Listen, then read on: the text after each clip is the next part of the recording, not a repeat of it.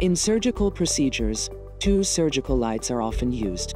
However, when the two surgical lights overlap, the energy produced, called irradiance, can exceed 700 watts per square meter.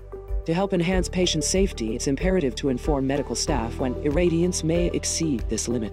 Maquet Ezea does not exceed 700 watts per square meter, but like all surgical lights, it could happen when overlapping the light patches.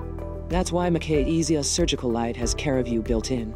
The Maquet Ezea control panel informs the user when the possibility of overlapping surgical lights exceeds regulatory standards. A visual blinking alert is displayed on levels, requiring the user's vigilance. This informs users when a high level of irradiance has been reached, enabling them to remain attentive.